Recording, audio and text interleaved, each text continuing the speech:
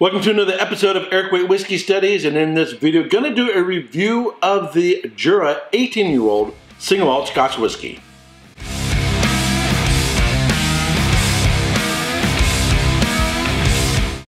So this video is part of a three-part series that I'm doing on Jura Distillery. In the previous videos, I reviewed the Journey and the 12-year-old and provide a historical background on Jura Distillery as well as their production. In this video, I'm just going to do a review of the whiskey and answer the question, is this the best whiskey in the core range, at least, from Jura Distillery? But before I do that, here's a little bit about this whiskey. The Jura 18-year-old single malt Scotch whiskey. Aged 18 years in bourbon casks, then finished in premier Grand Cru Class A Bordeaux red wine barriques. It's bottled at 44% alcohol by volume and sells for anywhere between $80 and $140 in the United States.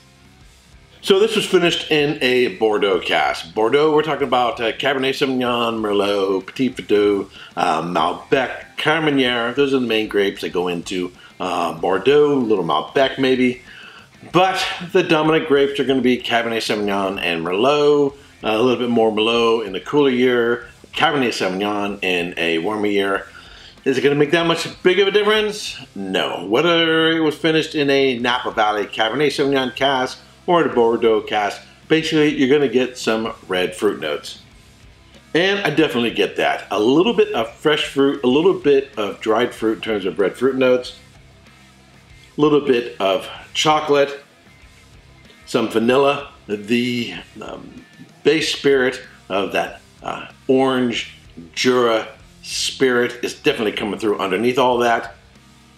So it has that in common with the 12-year-old as well as the Journey. A little bit of honey.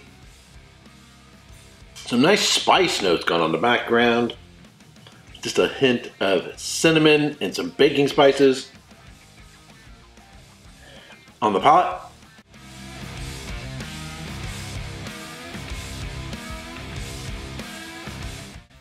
This is really nice. It's sweet up front, dries just a little bit towards the mid into the back end.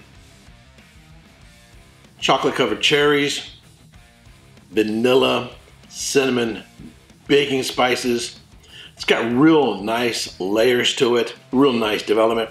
Starting off sweet in the front, drying just a little bit towards the back. Get the red fruit notes, definitely coming from the wine cask. Orange citrus, vanilla, caramel, baking spices.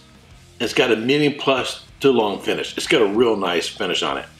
Jura needs some age. I would like it to have a little bit more oomph, but what is there is really nice. I like the development, I like the depth of flavor, I like the layers of complexity. This is a very nice whiskey. What would I give in terms of a score? I'm going to go with solid 88 points. Solid 88 points. What would it take to get me over 90? A little bit more punch, a little more emphasis. I would like it a little bit more louder, turn up the volume on the intensity of the flavors, but what it has is really nice. If you can get this from 80 bucks or so, or maybe even a little bit less, I would say go ahead and buy yourself a bottle.